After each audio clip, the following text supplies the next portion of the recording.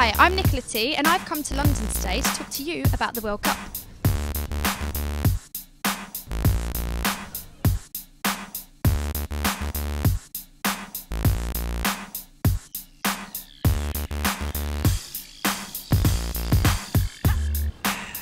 Now, we're talking World Cup, and research shows that 11 million women will become World Cup widows this summer, with a shocking 23% of women hoping that England get dumped so that they can get their men back. But what do people around here think?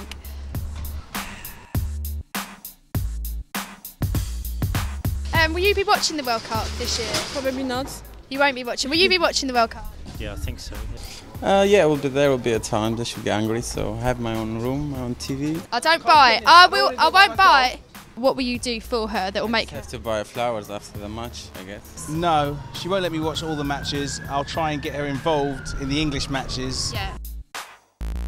Well, he's really fussy about watching the games, so he has all his mates over sometimes. I'm not allowed in the room. He's really fussy about getting pizzas in, making sure his beers are cold, etc. I'm not allowed to do any housework as well, because basically if I'm hoovering or the washing machine's on, it interrupts the game apparently. Yeah, I'll watch him with him. Oh yeah. Yeah. You're such a good Make guy. sausage rolls for the boys. Indesit have done some research that shows that women during the World Cup will be getting less attention, and 1 in 12 women will be getting less sex. Come on boys, this isn't on.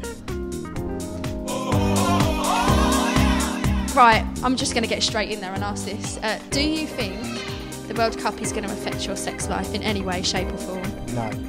I reckon it might make the men a bit horny, like, because they get a bit excited about football, don't they? Especially if they lose. If they lose somewhere, they got to win somewhere. Well, this is it. It can affect your sex life when they lose. Yeah. So you're kind of thinking, I hope they don't lose. Foot-long sausage. Who's got a foot-long sausage? That's too wrong. Chipolata, love. That's a chipolata. No, that's what you've got, Dave. I've got a frankfurter.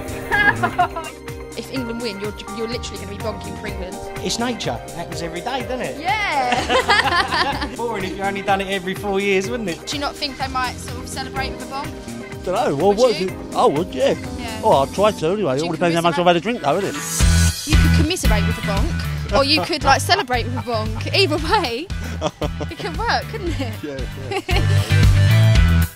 Right. Who do you think's going to win the World Cup? Argentina. I absolutely believe England is going to win the World Cup. No way. Us, England. Really? Yeah. Brazil. I think World Cup is probably going to be a little bit of a strain in our relationship, but you know, see how we get on.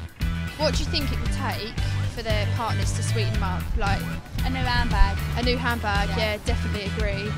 Yeah, send her shopping while I'm watching the football. Yeah, take me out shopping first. Find a nice place where we can kind of both, like I can kind of take my friends with me so I'm not kind of on my own. Things like watching chick flicks. Oh, really? So it's an equal balance. Oh, okay, I watch 6 chick flicks, so you should be able to watch 6 matches with me. Will you give us some money to go shopping? I don't exaggerate, but I'll be cooking. Be cooking. So if he cooks you like a really, really nice meal, Yeah, you can watch football, that's fine. Don't know. Suppose give her a few quid so she can go out shopping. there you go. Hopefully you've got a few tips on how to keep your ladies happy during the World Cup. And ladies, if you do want to distract your man while he's watching the football, then maybe a cute little outfit like mine might do the trick.